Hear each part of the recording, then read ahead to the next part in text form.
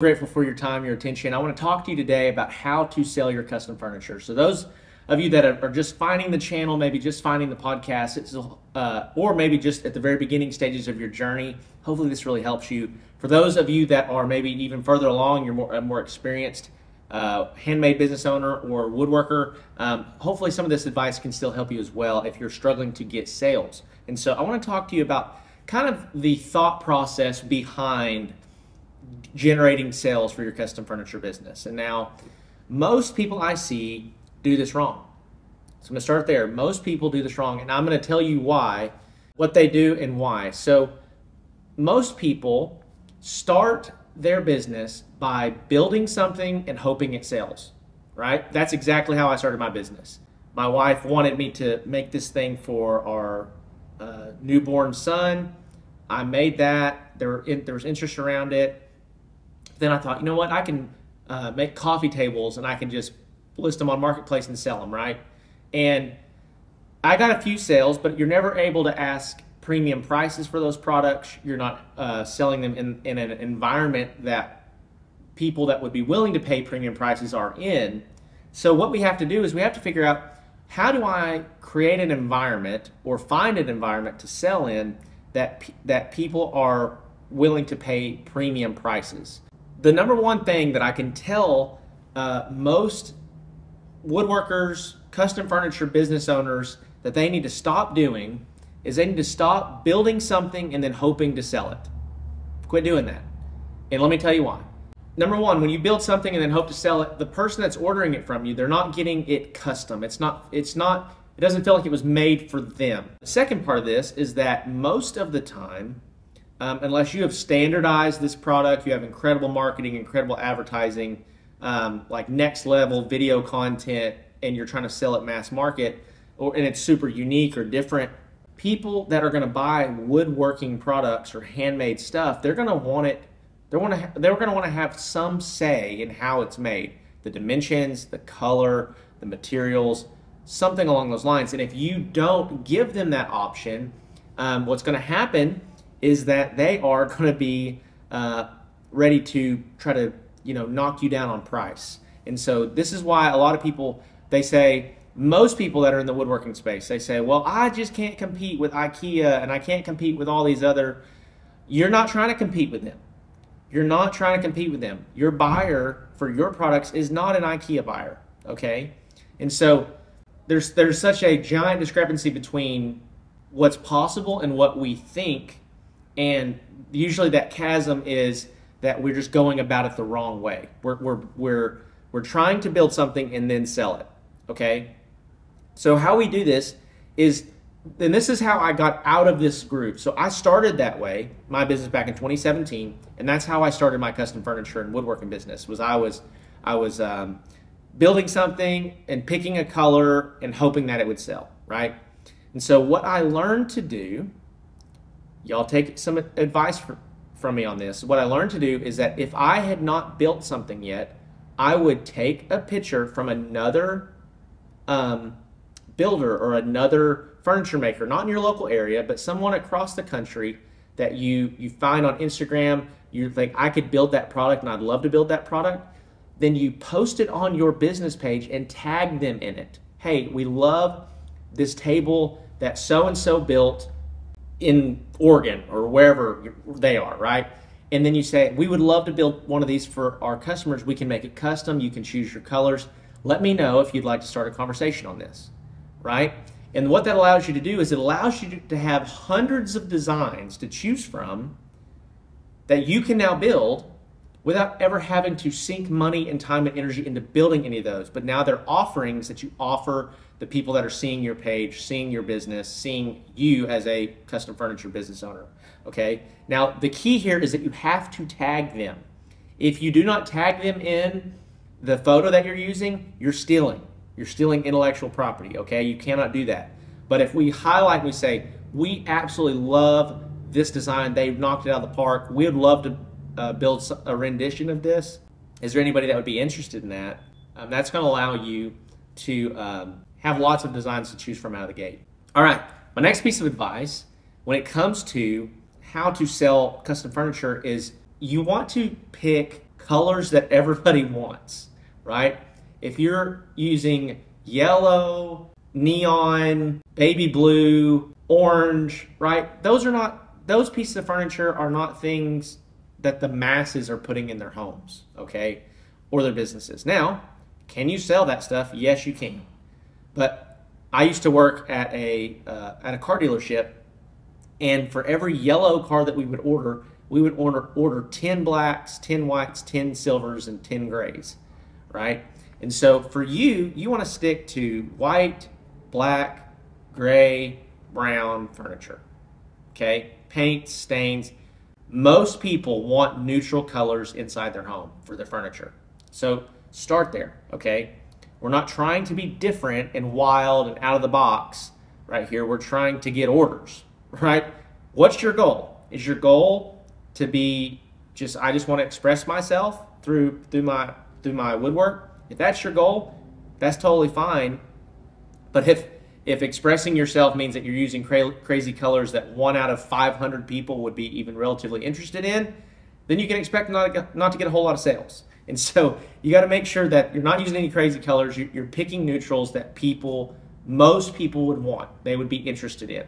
95% of our furniture is made with white paint, black paint, gray, brown, and variations of brown stain options, okay? And so the next thing I would just say is if you're trying to sell custom furniture, you're trying to build your business, don't build what you want to build. Build what people want, okay? Don't build what you want to build. I see this all the time. Well, Zach, I'm an artist by nature, and I just don't want to feel like I'm cooped into a box. Well, you have to determine what you value. What do you value most? Do you value creative expression more than providing for your family and making money? If that is what you value, then that's totally cool, and you should do that.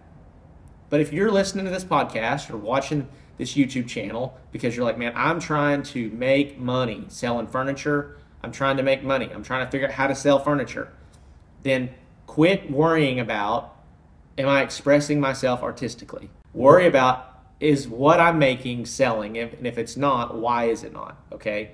And so we don't build what we love, we build what sells. And so I got 2 more points for you. And this one's probably the most important point that I could make in this video. If you want to sell custom furniture, you have to build a brand.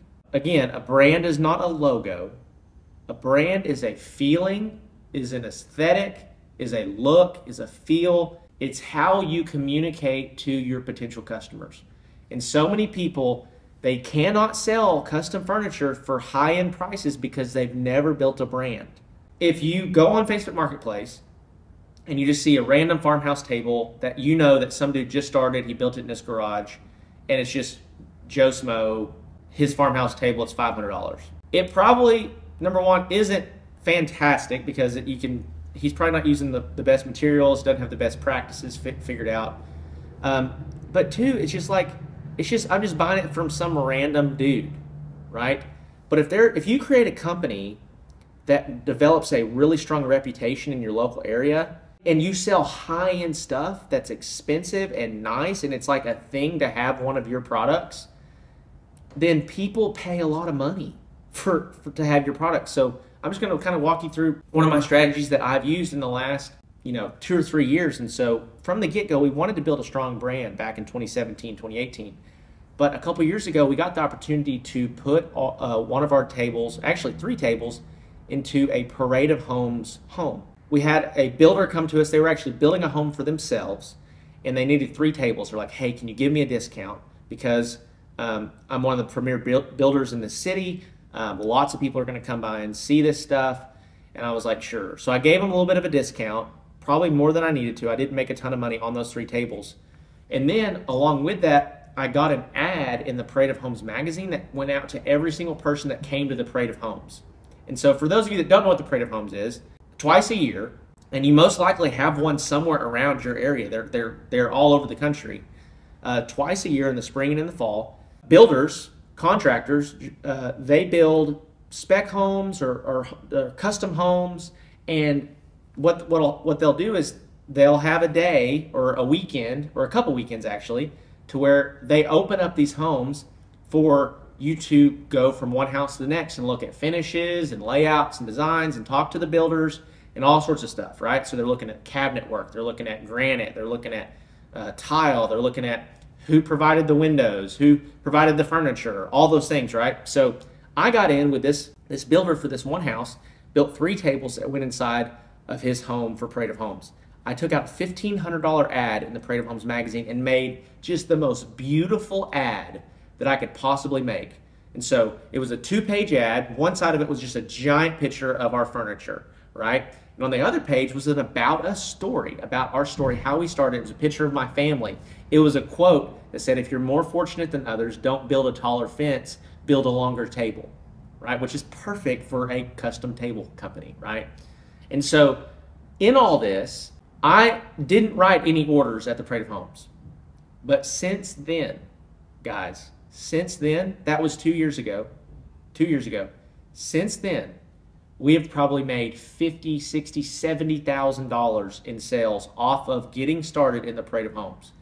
And we created a brand that carries weight. People that come to Parade of Homes, they're people that are planning on building houses. They've got money. They've got disposable income. They're planning on doing stuff. So literally this coming week, my furniture company, Iron by Iron Designs, there was a lady that has a home in the Parade of Homes this upcoming fall. She ordered over $13,000 worth of furniture from us. We're gonna have a coffee table, a dining table, a buffet, entryway table, all kinds of stuff that's going in her home. So why do I say this? Because building a brand is what is going to allow you to position yourself differently than your competition. And if you don't know how to build a brand, then hit me up. Hit me up on Instagram, hit me up on Facebook, find me on YouTube, comment below, let me know. Like, hey, Zach, I don't have any idea where to build a brand or how to build a brand. And this might be a podcast episode that we do in the future. But building a brand is going to allow you to separate yourself from your competition. It's going to allow you to charge premium prices. Now, I want you to think about this for a second.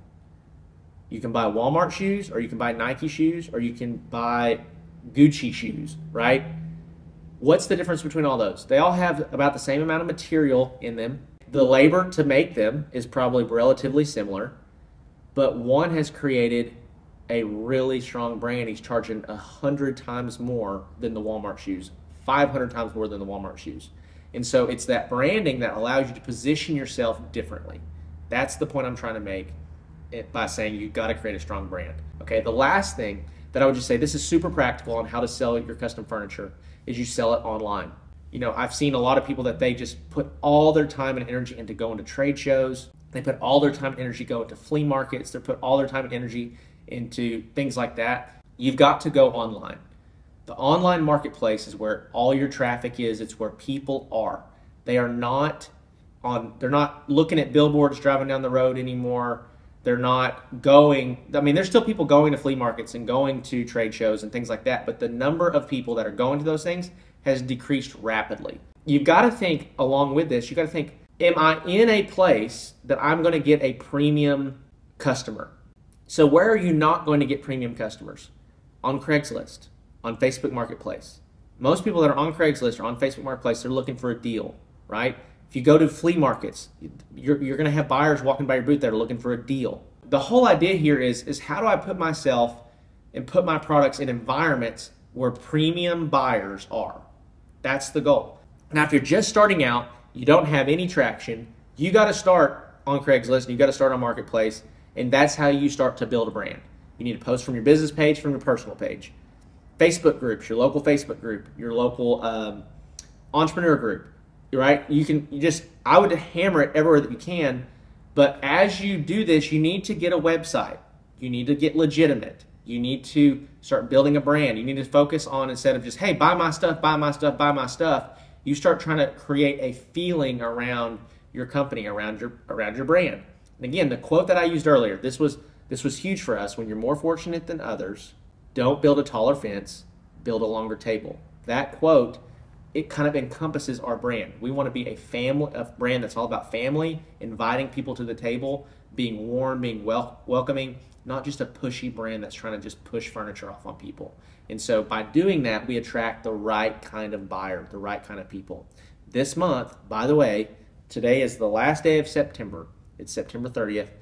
today we will break $100,000 in sales for Iron by Iron. So I say all this coming from a place of experience.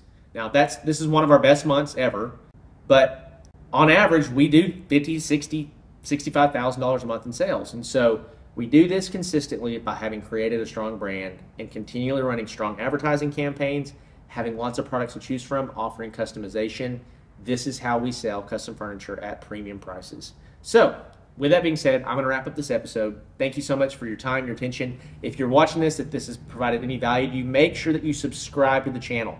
We're going to be putting out content over and over and over. We're putting out 3 videos a week right now. Lots of short content. Go find me on Instagram. It's just @Vaught_. You can look up Handmade Business Secrets on Instagram as well. We got content on there. And if you're on YouTube, be sure to go check out the podcast. I've got over 90 episodes on the podcast that we don't have on YouTube.